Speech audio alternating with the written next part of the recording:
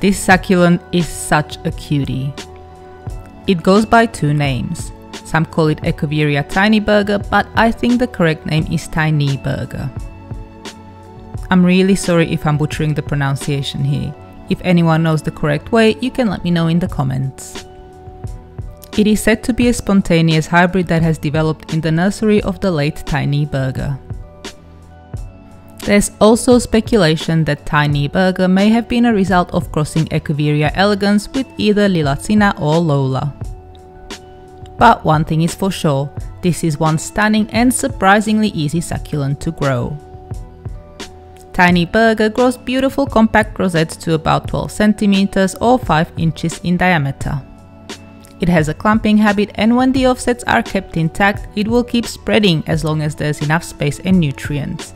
Mature clumps can measure over 20 cm or 8 inches. Height-wise, Tynie Burger grows low to the ground on a short stem and can get to about 8 cm or 3 inches tall. The leaves are chunky with a pointy tip. The size and shape can very much depend on the growing environment. They are covered in a dusty substance called the farina, which acts like a sunscreen and protects the leaves from sunburn. Tynie Burger has amazing stress colors. It can turn metallic purple, lilac and pink. The best colors usually come through during the cooler months and when the plant is stressed. During the growing season and when the weather is warm, Tynie Burger is likely to be a greyish color.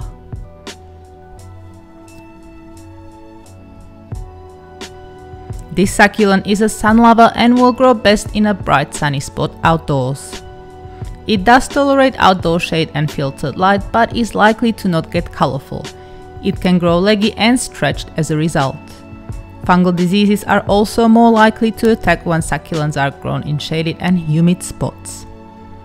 Unfortunately, Tynie Burger is not suitable to be grown indoors long term and will likely eventually die unless you have a plant growing lights, a sunroom or a huge sunny window. It should, however, tolerate overwintering and short stays indoors as long as it's kept in a super bright spot.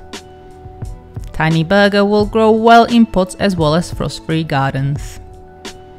If grown in pots, repotting every year or so will ensure lots of offsets and a healthy plant.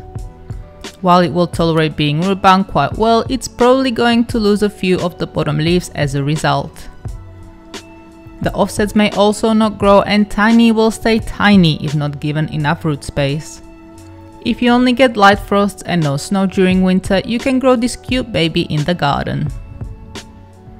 To help it establish and grow better, mix any type of potting mix in with the garden soil. Roots of most smaller growing succulents are quite thin and can find it hard to break through hard garden soil. By cultivating and mixing in a bit of potting mix, you'll add nutrients and improve the soil structure. When planting in the garden, it's best to choose a sloped raised beds or a spot where water doesn't pool after the rain. In pots, the absolute best potting medium for Tynie is succulent potting mix. It will have the right pH and nutrients tailored to succulent plants. As mentioned earlier, when planting in the garden, make sure to cultivate the soil. Tynie is surprisingly tolerant of overwatering and can stay outdoors even when it's raining quite heavily. In my experience, it's not very susceptible to fungal disease such as mildew, rot or black spots. I've raised about 200 of these plants to date and have not had a problem with conditions like edema either. As long as Tynie is planted in succulent potting mix, the pot has holes and it's exposed to plenty of good sun, it should be fine. In my nursery, all Tynie Burgers live permanently outdoors. If you're growing this plant in a greenhouse or under cover, water well once the potting mix dries up completely from previous watering. In summer, this could mean watering a few times per week and almost not at all during the cold months. Tynie will deal with drought as well and can last for months without any water whatsoever. It can lose quite a few leaves if kept too dry for too long though. Temperature-wise, Tynie will tolerate heat well over 40 degrees Celsius or 104 Fahrenheit, though it should be moved out of the sun once it gets this hot. If exposed to direct sun during extreme heat waves, the leaves can suffer sunburn and the plant could die, especially when planted in dark colored pots. Tynie Burger is a bit frost tolerant but is not likely to survive when frost settles for too long or when it snows. Frost cloth can be used to protect your succulents from the occasional frost, but if your climate gets snow, I'd advise to bring this plant indoors for the duration.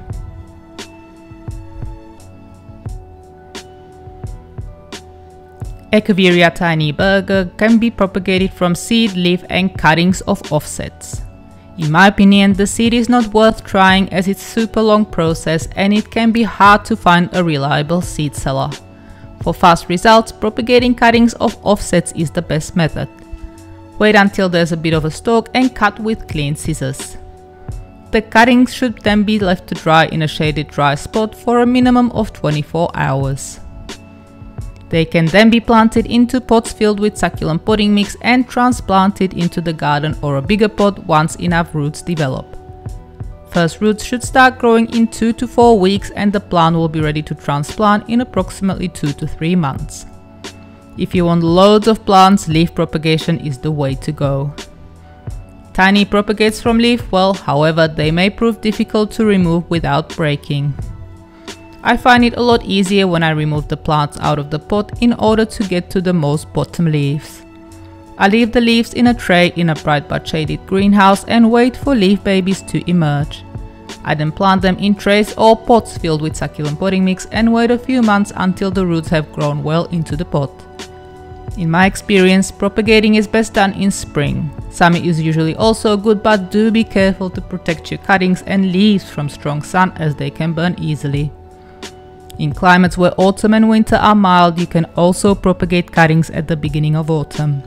Personally, I stop propagating leaves by early to mid-summer so the plant has a chance to develop before winter.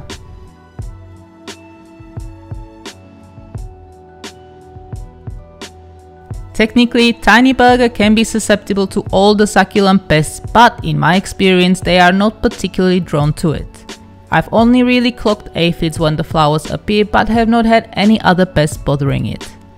I do still keep an eye on mealybugs, both foliar and root. You just never know with these buggers. Root mealybugs usually settle on root-bound plants. This is why checking on the health of the roots can be important. Bigger pests such as snails, slugs, caterpillars and grasshoppers can pose a threat too. If larger chunks go missing, one of them is likely to be the culprit.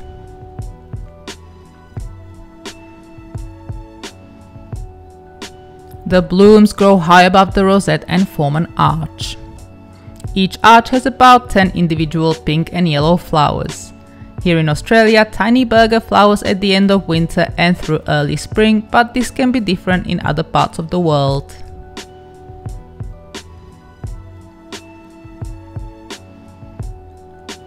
All Echeveria are said to be non-toxic to dogs, cats, other pets, livestock and humans.